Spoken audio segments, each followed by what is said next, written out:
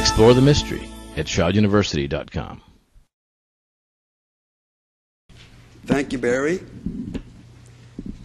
I want to go ahead and in Los Alamos National Laboratory we have we never wear suits, and so one of the great problems that I've had this morning is determining, do we button one button or two buttons? And then I look at Joe, and he buttons no buttons. I'm not used to wearing these things either.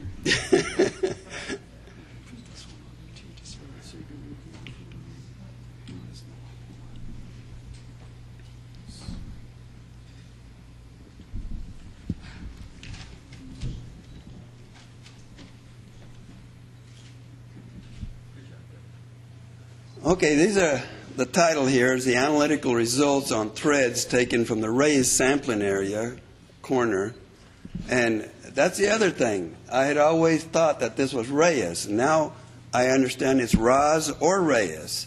So I'm going to go ahead and use Reyes because that's what I was used. And I even made a special call to Sue Benford, and she said Reyes, but some people say Raz, so I don't know. Getting started on this was when Ray Rogers requested some help because he wanted an alpha particle source. And I got an alpha particle source for him. He was doing some studies on the penetration of alpha particles into flax. And so I went and to satisfy that need that he had, I said, look, we can go get a Coleman lantern filament. That has a lot of alpha particles because it's got thoria. And so I went and found one, and he said, now I need to know how many alpha particles are needed in this particular filament. So I said, I'll just go take it to the lab and we'll have it counted. But it's easy to say that.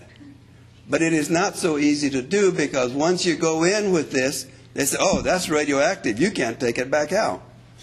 So we had to work with that. But we had it counted anyway. And there was 50,000 alphas per filament. And actually, that's 2 pi. That's half the filament. And there was 140,000 betas. So you can imagine when people would go camping, and they're in their little tents, and they light their Coleman lanterns. They're lighting up to 200,000 D per M. And so it's no wonder people are a little bit the way they are now. Because, but at any rate, after Ray did the alpha particle test, he went ahead and then asked me, I need a calculation as to what is the expected depth of penetration. And so, being a radiochemist, I made that calculation, and he was very happy. But then he gave a little bit of a history of this shroud, because I knew about the shroud, but I had never really gotten involved with the shroud. But he said, I've got what he called a spliced thread sample, and I would like to have you analyze this. And, oops.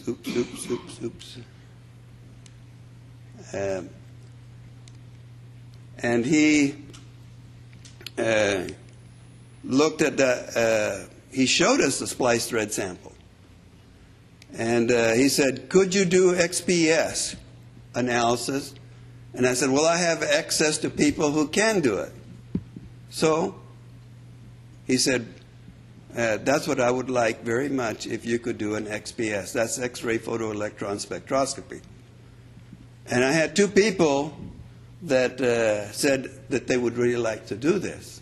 One of them was Roland Schultz, who is an expert on XPS, and the other was Cyril O'Peel, who was his postdoc. Cyril O'Peel, as it turns out, was Father O'Peel because he was a postdoc from Boston College, and he was a Jesuit. Well, Ray Rogers said, I like Jesuits because they can get things done. And because he had experience, I guess, at Turin with Jesuits that could get things done.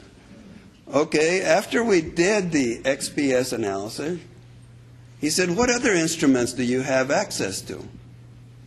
And I put a list together, and before I could get him that list, he passed away.